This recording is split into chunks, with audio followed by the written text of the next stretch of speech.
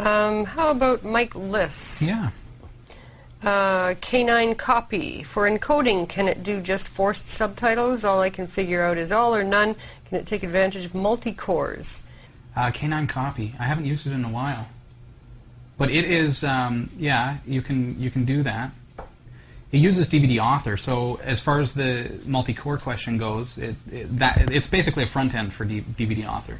So as long as DVD Author is supporting your multiple cores, then you should have no problem. I've just brought up K9copy here. Configure K9copy. Let's see what we can find. Authoring. Yeah, here we are.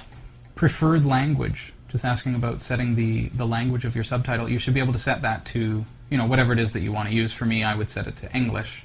So I'd be forcing subtitles to be English subtitles. I think that's what you're asking for.